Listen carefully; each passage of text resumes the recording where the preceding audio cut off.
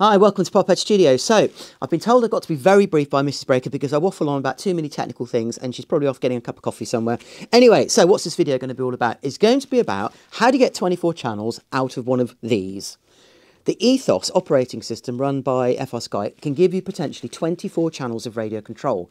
But FRSky don't make a 24 channel receiver. So how do you get 24 channels out of one of those if there isn't a 24 channel receiver?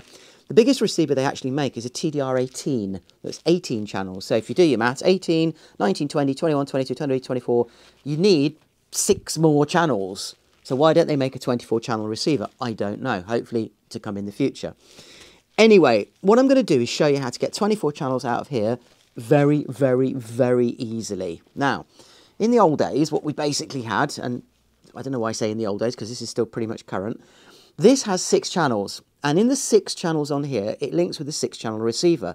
But this 6-channel transmitter can only transmit 6 channels. This 6-channel receiver can only receive 6 channels. They're kind of locked together. You can never get any more.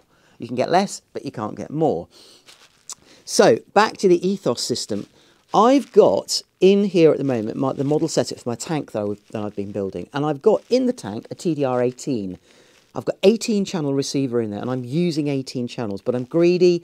I need more channels. I need 6 more channels. I need to get up to my 24 channels. How do I do it? Well, I just happen to have a spare TDR10. So I'm going to use this for now. Didn't really need a TDR10. I could have just used a 6-channel receiver, but I'm going to use this one because I've got it. So what I'm actually going to do, you will notice that when you bind these, now remember the way this works in FRSky, you register your receivers first in the transmitter, and then you can then bind them at any point to any model however you want. Spectrum, Futaba all have different systems, same as FRSky, but in essence, we bind receivers to transmitters. That's how we get them to talk to each other. So what I'm going to show you is how simple this is. So I'm going to show you here on the radio itself. Now, it might be a bit difficult to see. I might have to do some close-ups and cutaways, but I'm going to go in now. So I've gone into my model menu, and I'm going to go to RF system. And this is where we bound, scroll down, this is where we bound our receiver. So in here, on RX1, it says TDR18 because I have got a TDR18 bound to RX1. Aha, but you say to yourself, why is there an RX2 and why is there an RX3? Why would you want to bind more than one receiver to a model? Now, obviously, if you're flying a plane or you're helicopter, you might not, even this isn't relevant, you know, because you just don't need that many transmitters. But this is where you can go into RX2 and you can bind another receiver into RX2. And this is what I have done. I've got RX1, I have bound my TDR18, and then I've gone straight through the process again for RX2 and bound my TDR10. So how do you connect it all together? So we know that you can bind multiple receivers into the same model. You can bind up to 3 of them. So for example, if this was a TDR8, we can have 3 TDR8s all bound in, which of course gives you 24 channels. Now, I'm going to power this receiver up. And telemetry recovered. There you can hear. Now we're going to go back. You can see now, we know it's bound. We know the TDR18 is bound. We're going to now go back into the menu and I'm going to show you how to get your channels out of it. Right, so in the radio, you can see our TDR18 is bound and we've got 1 to 18 channels. On my TDR10, I'm going to click Set. And then I'm going to go into Options. And in Options, you can see here are all the pin outputs, all 10 of them, because there are 10 pins on the TDR10, 10 pins, but here's the fun bit. On pin number 1, it currently says channel 1. Well, that's not much good to me because I need pin 1 to be on channel 19. Remember, the first receiver ended on channel 18, but it's as simple as press the button where it says channel 1, scroll through, find channel, let's put it on channel 20. You can see there now, pin 1 is now on channel 20.